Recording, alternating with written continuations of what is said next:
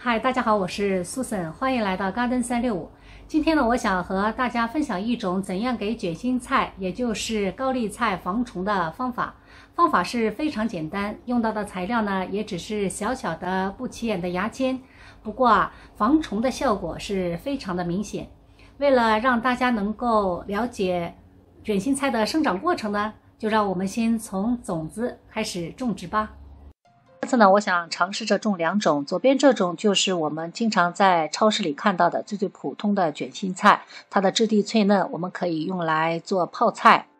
右面这种呢，它的叶子不脆，但很柔软。这2个品种的口感呢，相差很大。这次呢，我们都来尝试着种一下。卷心菜的种子呢，发芽率很高，而且对发芽的温度的要求呢，跨度也很大。只要在摄氏4、5度以上呢，都可以顺利的发芽。通常情况下，我们不需要催芽，也不需要浸泡，直接育苗就可以了。只要保持土壤的湿润，3、4天之后，种子就能发芽。第4天，2个品种就都已经发芽了。有的育苗格里呢，我放了2粒种子都发芽了。这个时候呢，我们就可以把弱的1颗小苗剪掉。这次呢，我先保留一下，最后让大家看看强壮的苗和相对较弱的苗最后的生长差异。1个月后，卷心菜苗的大小就可以移栽了，而且从叶子的褶皱上已经可以看出2个品种的差异了。卷心菜的名字很多，洋白菜、圆白菜、包菜、包心菜、莲花白，还有呢高丽菜，说的都是它。卷心菜的生长周期很长，要3、4个月。那么要想种好卷心菜，第一步我们在移苗的时候呢，要选择相对粗壮的苗。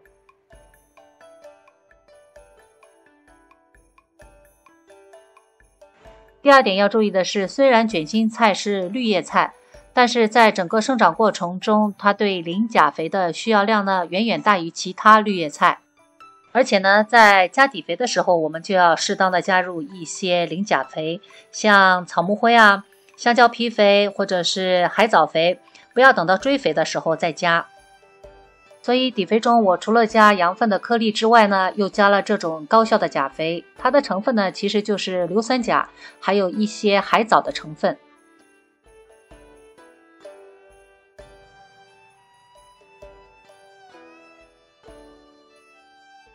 每一颗呢，我加了3把羊粪，1把钾肥，然后呢和土混合均匀。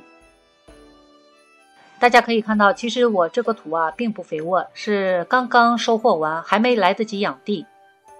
因为我要抓紧时间，让雨季来临之前呢，就能够让卷心菜包心。如果雨水太多呢，卷心菜很容易烂心。等到卷心菜收获之后呢，这个小菜筐里的土呢，我会混合一些割的草，让它适当的休息一下。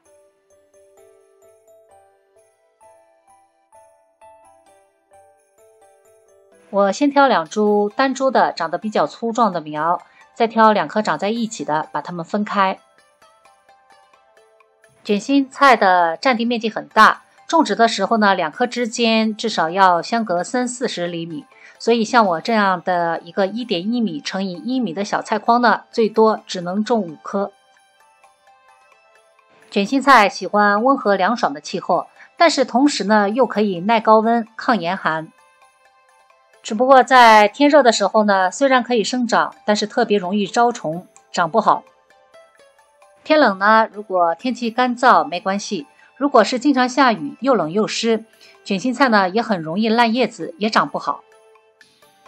我们可以根据自己所在地区的气候条件，选择适合的种植时间。卷心菜的幼苗，蜗牛和鼻涕虫呢还是很喜欢吃的，所以在种好之后呢，我在每一颗旁边都撒了一层厚厚的鸡蛋壳。移苗后的第20天，右下方的这棵苗呢，明显的比其他的苗要小许多。大家应该已经猜出来了，这就是当时长在一起的2颗苗中的其中1颗。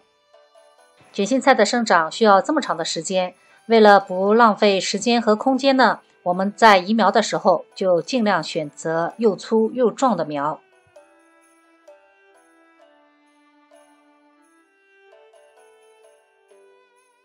为了种好卷心菜，除了选壮的苗，加好磷钾肥，那么第3点最重要的呢，就是要防虫。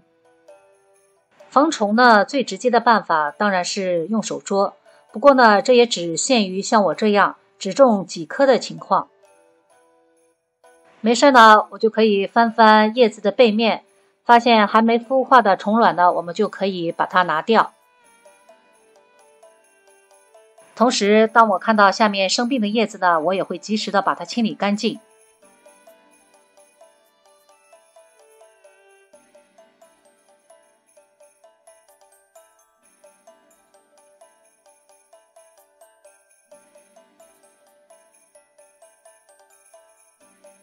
不过这种方法呢，如果我再多种几棵，显然是行不通的，没有那么多的时间，也没有那么多的精力。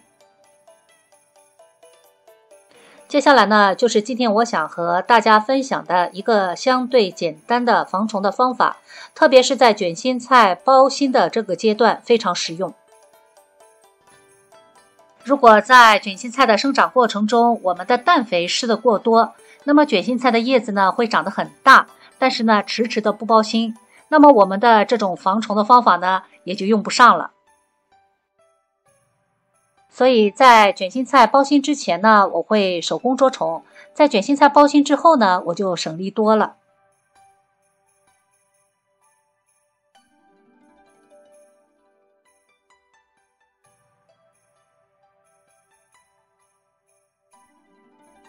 我们要准备的材料呢，就是几根牙签，然后呢，再把卷心菜叶片上面的虫卵呢清理干净。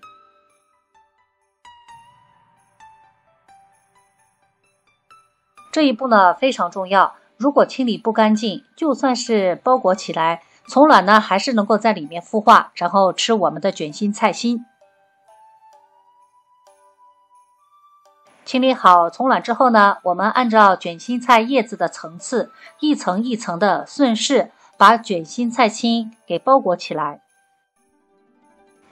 然后用牙签把最外层的叶子固定住。包的时候呢，不用包得太紧，要给里面的卷心菜心呢留出生长的空间。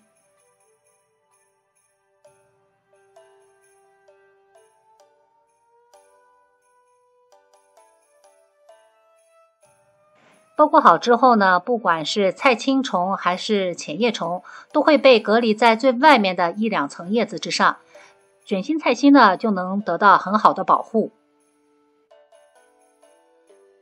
而且包裹好之后呢，下面的病叶、枯叶清理起来也很方便。病叶、枯叶清理干净之后呢，也通风了，病虫害呢也自然少了很多。以前呢，由于卷心菜的叶片太大，覆盖住了地面，浇水施肥都很麻烦。包裹之后呢，不但可以防虫，而且浇水施肥也都方便了许多。如果大家有种卷心菜，碰到虫多的季节，不妨试试这个方法。这些呢，就是我今天全部的分享，希望大家能够喜欢。同时，非常欢迎大家订阅我的频道。谢谢大家的收看，我们下期再见。